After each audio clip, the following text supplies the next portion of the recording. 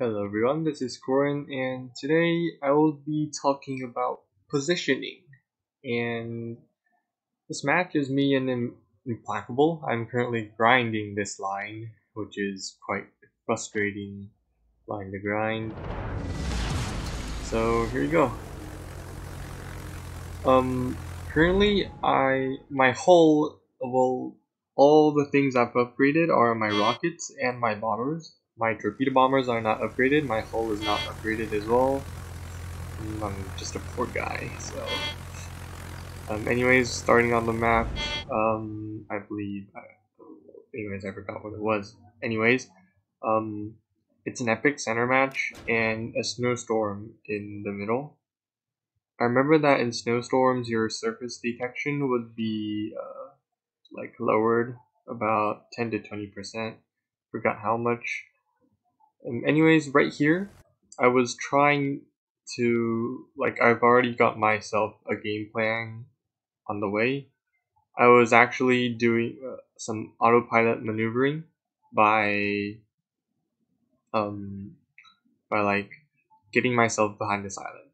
Alright, well, I'll pause the replay right here and I'll show you how to do it. Alright, so back in this planning tool that I got from my plan a while ago, so I was starting from right here, and hello there, and I wanted to get behind this island. So the thing was deciding which way I wanted to position my carrier, like whether I wanted to face this side or that side, like pointing in or out of the island. And judging by the fact that their team might be pushing this way, oh, I don't have to. Oh god, this is quite difficult to use for me. Anyways, I would prefer to point my ship, like, to get ass in on this island. So I wanted to. The idea here was to. Alright, get off. Alright. So the idea was to do a turn here and then slide myself in behind this island without the pilot. And it's actually. It took me a while, so you could see me spending so much time on positioning myself, and then finally I finished. And I'll share with you some like some ideas, and maybe I think it's a tip about how to get yourself into a position without being spotted by planes. And basically it's just about placing fighters in your air spotting range. Like you can see, as on the minimap, I have my air spotting range and oh, I got jumped off by another car. Anyways, I had to get myself out of here, and just like last time. Oh wait, last time? Oh no, it was a record of another epic center match I was doing, but I better talk about this. Over here you could see that their team, like back when I was talking about some shit, their team's outer circle was running until it suddenly stopped because my team walked into the outer circle, the outer loop maybe, and then maybe I would wait for a bit more, and then it suddenly dropped to like, oh my god, from like 3/4 to 2/3, maybe a half. Then that meant that their one DD, I'm not sure which, walked into the middle loop, and I wanted to intercept it, or well, since I already know where it would be, then I would like to try to find it and rocket it. Since it's the easiest DD to find in an epic center. Right here I was looking around, I was wondering why I didn't spot it until I realized that their Chungmu, hello, has already slipped into like this far into the map. So I dropped it once and got a lucky fire. Harshima went into the center, and right here I'm not really following up in rocket attack run, because actually I should have been attacking the Chamu continuously, but I was considering my own position, so I wanted to make sure if there was anything that was going to spot me if I went further, and like my detection range would go onto the D line, and I wanted to make sure that nothing would spot me. Currently, this Shokaku has my CV spotted. Maybe their Yamatos have already been aiming their guns at me, so I really needed to like look at Baltimore. Like if I go further on like this, I would get spotted, so I had to drop fighters right here, right where my CV's air detection is, so that Shokaku would evade this part, maybe turn around or go somewhere else. It's just like a repeller. And then I would try to bomb this Baltimore, since I've already put this far from my CV. I predicted the Balt to turn counterclockwise outbound to this island, but it just stayed right here, so it was a little mistake. He predicted my predict, so I got not a bad drop. It was 6k and 2 fires, but it DCP'd right away. So right here, I was starting to get into my position, the most dangerous position maybe in the map, to just get behind this island. I wanted to take the cap, I wanted to step on the cap, and also be as close as possible to the battlefield.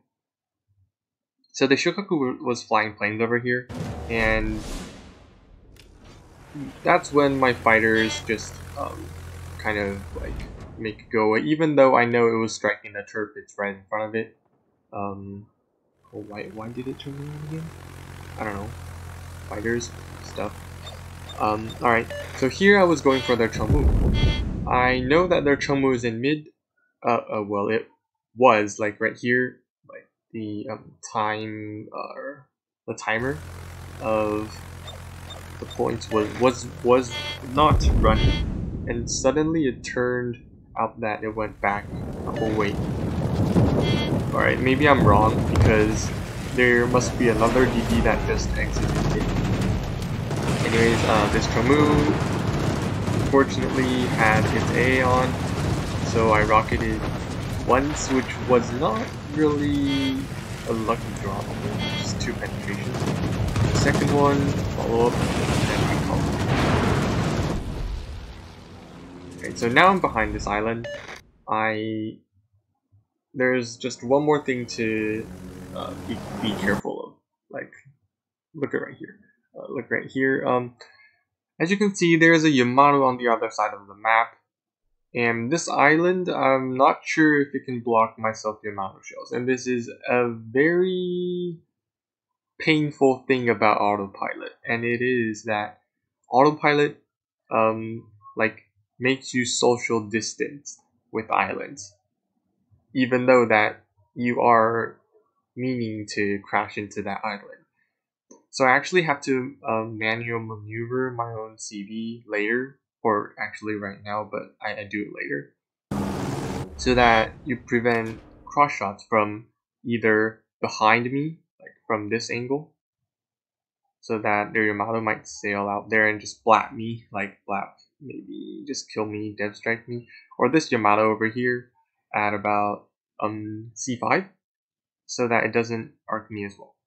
I just have to be really careful when I camp islands like this, because I've been blapped too many times, and I hope that everyone keeps it in mind that the autopilot positioning behind islands don't make you safe, so you have to manually position yourself. I just saw their Shokaku dive bomb our DBs, and that is quite questioning, to be honest.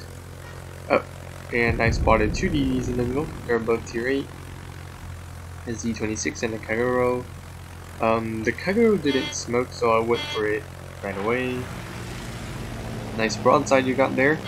And also, I think he is a Stockholm without survivability expert. Quite funny. Poor guy. Anyways, I got a rocket salvo on him, and we lost 2 ships right away, even though we traded their Chenghu.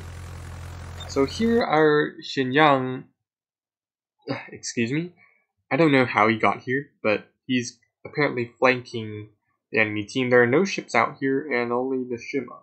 So I pinged the Xinyang that, hey, you know, I'm gonna rocket this guy, I'm gonna rocket the Shima. The attack run right here I started was completely predicting where their Shima is. So when I come on, controls, alright. So when I started this attack run, I was expecting the Shima to appear somewhere in front of me, and it did. So I could just do the attack right away and doink it. Even though if I did not, if I failed to predict the Shima's position, I can still start another one, and it's just about trying, kind of like that. And right here, I was starting to change my position my ship manually instead of trusting autopilot. And then I decided, frick it, I'm just gonna go full right rudder and 4 W's to the end to just make myself beach on the island, and in that way I can get myself closest to the island, and I guess it would prevent me from taking 460 shells. So right here, I was not sure whether I should attack the Minotaur or the Baltimore, since both DDs in the middle have already smoked up. By the way, as you can see right here, I just rammed the island, so pretty much I'm in a safe position. Hello Baltimore. Hello Minotaur. This Mino, I believe that he just ran out of the smoke, and I was calling my team. I started to call my team right away to start dumping on this Mino. Just rush right into the crossfire of 3 DDs, and maybe not DDs, DDs don't shoot at Minotaur.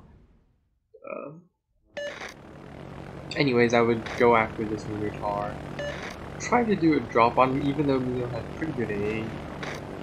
But I would actually like it dead. Rocket boost here.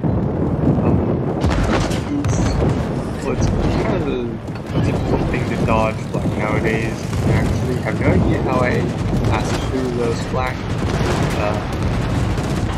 Anyways, I did a drop. Nice citadel from maybe our Yamato. And here I was doing a chain drop. Just again,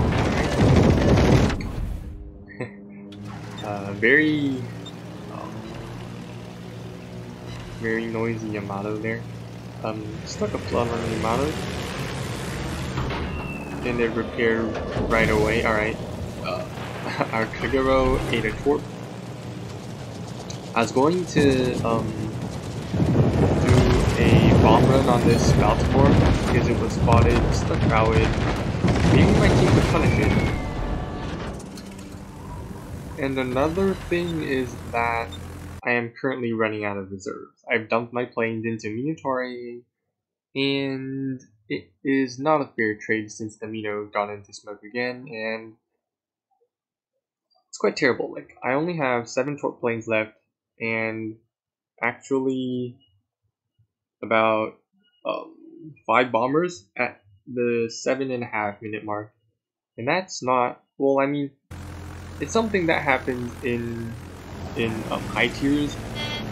Maybe as Saipan, I just get myself, last time I got myself to playing in a midway as a, well, playing against a bunch of American AA. It happens, so actually I prefer to end matches like high tier matches as soon as possible, because Saipan and Implacable reserves are pretty, well, regen is pretty terrible. Right here, I wanted to let you know that, alright, so I wanted to go for the Z23 here since it was blocking my Z46 from pushing. Xinyang is over here, hello, and the Z23 smoked up, so I decided to do a pre-drop here and go for the Baltimore. And then I was quite dumb for not going after it directly, but actually making a big turn here. And then I rocketed the Roma, and it was a big I did get nothing from it.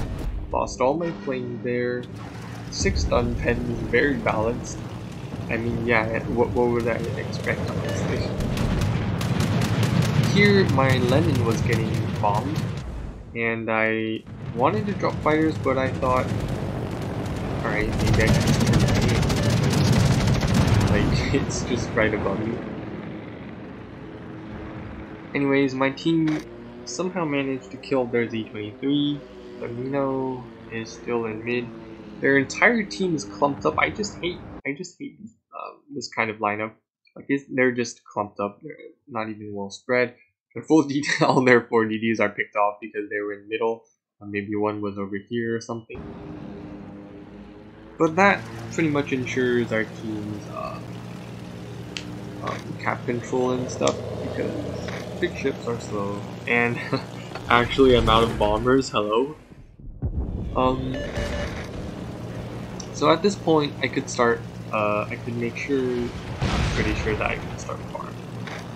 So wait, what is it? Wait a sec. So CV is all up to you. I have no idea what he's talking about. Anyways, I'm gonna park the bombers roam up that way. Then see if I'm lucky. Yeah, not bad. 8k there. Oh, 8k, yeah, 8k with the fire. And he actually did not CP it, but I'm gonna torpedo it anyways. Well, that's the closest thing that I could strike, and there's a Montana right next to it. So the thing right here was to start the attack really. So to not take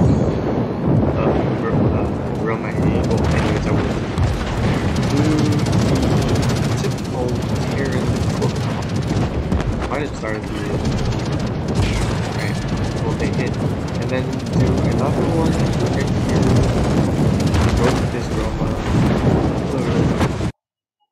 And as you just saw, I contributed in capturing the outer circle. So my team actually got the circle.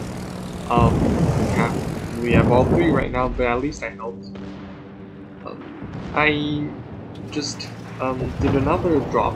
Oh, good shot from our Lenin. I just slaying off the last torpedo squadron because I didn't want to go for another strike on the Montana. That would just wipe out all my reserves. So I went, alright, time to get my planes back, not black. Right here, I could have struck the Vlad, but I don't know, I'm not really sure about which ship has what armor, so I thought one had armor, so I struck it. Right here, I was full broadside to the Montana. I really should have reversed out from behind this island. I kind of panicked, and right now it's just wishing my propulsion takes me forward, or I stay unspotted. Thankfully, to this island on G8, I believe. Yep, G8. So here I'm gonna torpedo this Vlad.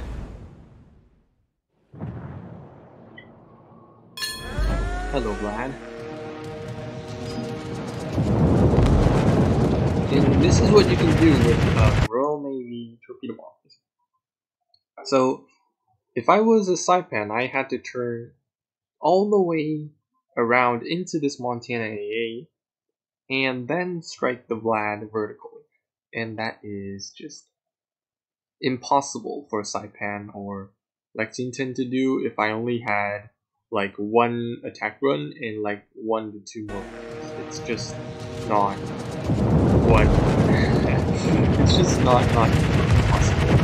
Especially FPR. I mean, FPR can do Royal Navy turns with 8 torps, and it is just very, very balanced. Well, according to Wargaming. Right here, the Vlad, they're about, well, a lot of ships are almost dead. So so I'm just gonna do a quick rocket run, maybe. Maybe not. Do a torque run on it. I'm glad it says finish me. I want to die. Like, okay. And right here we pretty much won the match. Because my team has done a really nice job at attacking enemy ships, and I somehow got 106k spawning damage in like 13 minutes into by about. I dropped fighters right here, I think. This spot, this Montana. Yep, there you go. And then I'm gonna attack this Yamato, since it's the only thing left I can actually attack. Alright. So I'm gonna strike this Yamato here. The match is won, and I don't know, I think I did a pretty much good job in Goodbye Lenin. Did a great job. I think I did an impressive job on positioning myself behind this island to get some spotting and also strike faster and stop them from pushing if I could. And I complimented Lenin because he actually did a pretty nice job at stopping a Roma and a Montana. That would actually just be my death sentence. Right? So the match ended right here, and I'm gonna take you into my second match when I played Saipan. Again, I have quite a lot of Saipan replays, but alright, I'll switch over to it. So now back in my typical lovely Saipan. I just asked, may I carry? Well, it's something I ask my teammates when I play Saipan because like I have stats to grind, and I like playing this ship, so I hope that I'm good at this ship. Okay, starting in the match, I am going to drop fighters for our Oscar Gauntlet. I'll try to pick off some DDs, maybe if I can, and then strike a few DDs if possible. I was trying to position myself. I'm not sure how the enemies are distributed, but I can tell that the A flank is just so weak. Look at our Fiji. Nay. I definitely would go spot over there to check whether it is a strikeable flank. Like, the idea was, the reactions I would do here was like this. I spot A. I would spot A for my team first. If no ships are going there, if no ships on the enemy team are going there, then I would push A to ensure that the cap is ours. If not, then I would try to find a ship that is rather weak, or isolated, or overextending, or anyways, just spotting is everything to get all the game intel I could possibly get, and then strike that ship in a desirable angle. And in terms of positioning, I was moving myself to the A cap because I thought, alright, there's a Nagano moving there, there's a surface there, there's a line there. Oh no! That's a lot of ships, and the Alexi can also spawn here, so it's likely going to be their pushing flank. Right here, I underestimated Lion's A and only ended up by losing all 4 planes in the strike. Got 2k damage. Well, not exactly the smartest idea to strike a lion, which hasn't been washed by HE shells and stuff. But right here, I noticed that there's something happening on the map already in like 1.5 minutes in the match. Our La Fantasque and their Mogador has started a gunfight, which is favored in the Mogador side because it is much closer to their to the enemy team.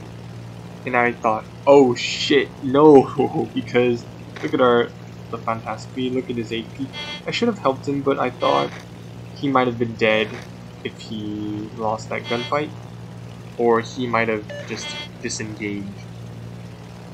So I thought maybe I shouldn't help that the Fantasqui and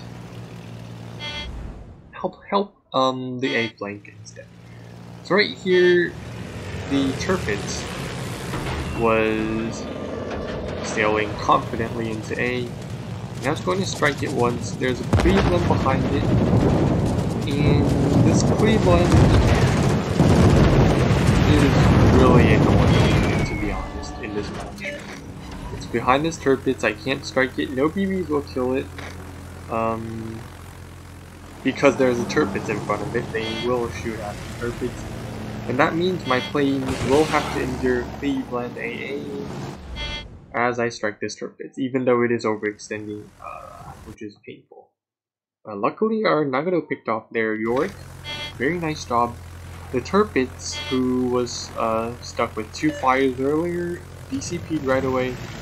So I tried to follow up with the rocket attack, and then try to stack a fire. Well, luckily I did. Also got an A mount off this Tirpitz. Pretty nice. And then I rotated to my torpedo bombers. Right here, you can have a glimpse of how balanced AA is in the current state. So right here, I see a Tirpitz broadside. I fly over to it. Then I turn in, start to engage. I might have made a mistake here. I look at this Cleveland. Alright, this A, right? This black A. I dive and dodge. Progged my heel a bit too early, but that should be fine. Look at this DFA. Boom! And then, even though I managed to get my drop off, they capped A still, but I lost all of my 6 torpedo bombers. And I used my heal. Well, I mean, heal doesn't ensure your squad to be safe, but still, my squad is wiped out. This Tirpitz is barely dead, and I did a terrible. Just didn't do well on striking this Tirpitz earlier. But I'll try to follow up with a bomb attack to ensure that this Tirpitz can't stay afloat. There you go.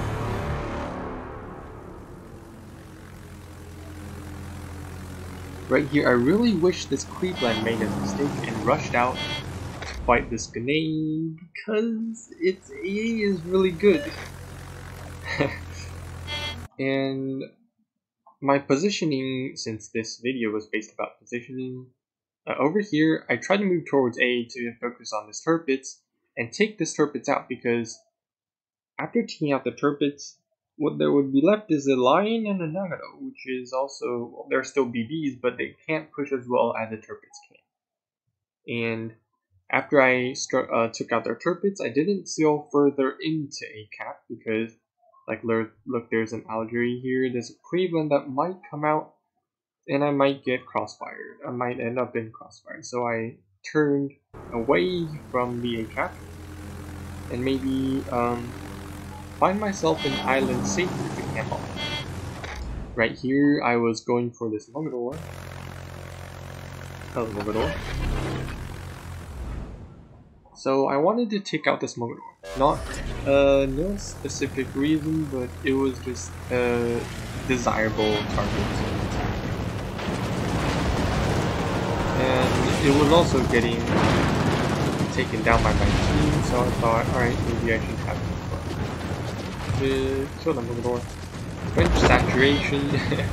I really need French saturation as well.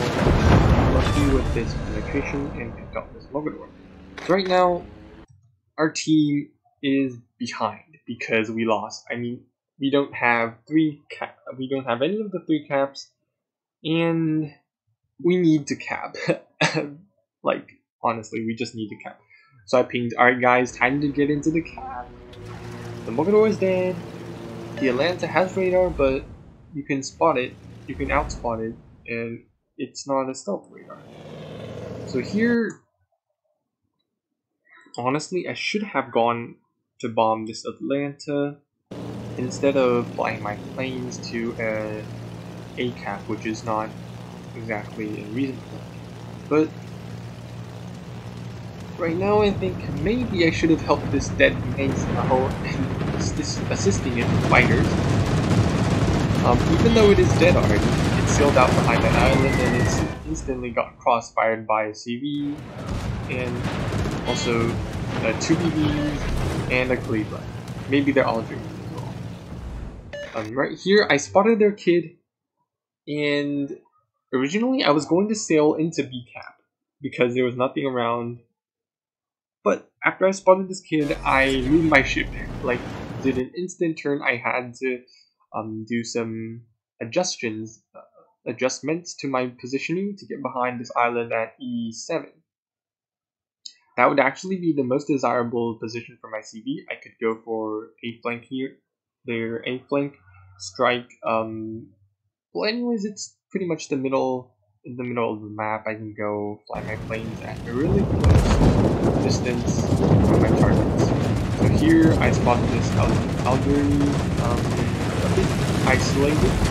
I should have gone to bomb the kid, but maybe it would just smoke up and I decided, alright, I'll just go for the Algeria instead.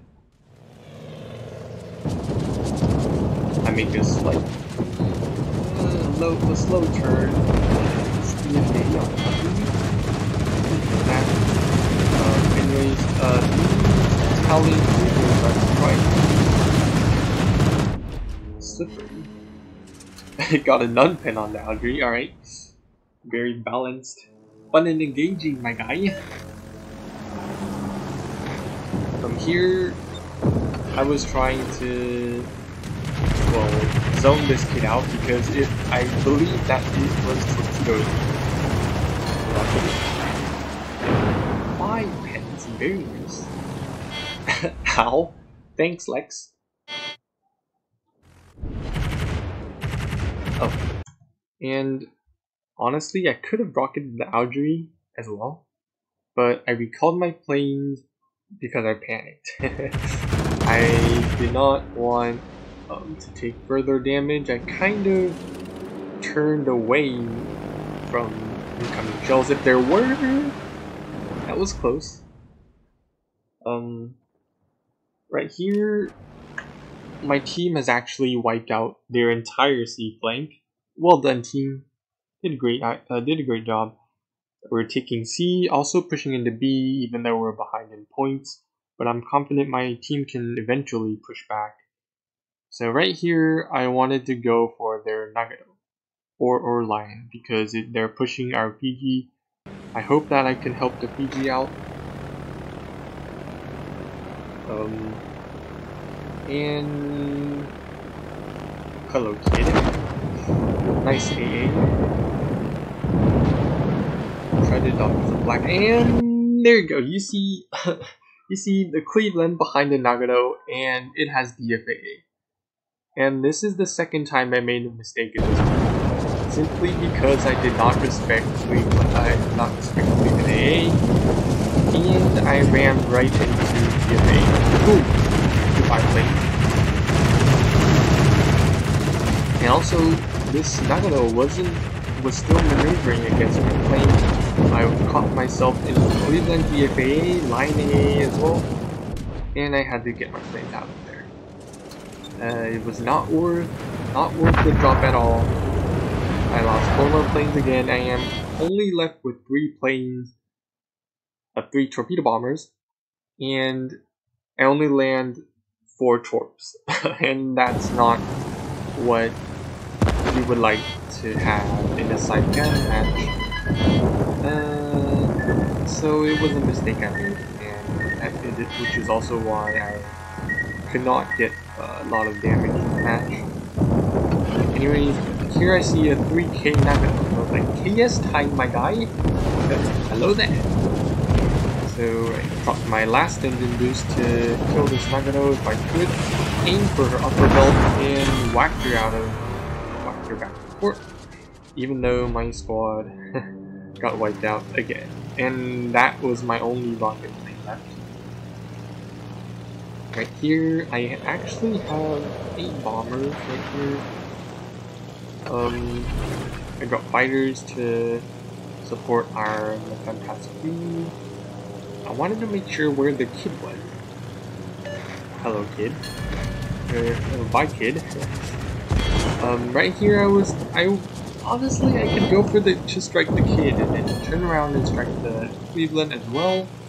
But I thought, well, I got a bit stingy with my planes and I went for the Algeria at the bottom of the map. Hello? It actually didn't fire guns for a while, and I thought, alright, time to strike you. Hello there. Don't. Not yet. Oh, look at that terrible aim. I got kind of lucky. I should have started a second attack run because the Algeria had her, like, look at her fighters. She used her fighters a bit too late. That I could strike, that I could do a second strike on, but I recalled my plate. Well, so here I start my rocket, my final 2 rocket planes. Actually, I wanted to attack these fighters so that, alright, so here's 2 things to talk about. The first thing is I wanted to get the fighter planes away so that my team could stay unspotted as they, if they possibly show their broadside. And the second thing is I wanted to show you how I get rid of fighters without losing planes. So even though that it's I only had 1 attack run in my squad, but it's just like having your squad take damage and then using your armaments so that the planes stop attacking the rockets. Like, look at them, and then they think that, oh, I have just done like I just finished attacking because the planes that I were attacking have dropped their armaments. So I'll just despawn. Guess I'll die. So that's how fighters work. If you want to like despawn them or tag them, and you don't want to lose any planes like that.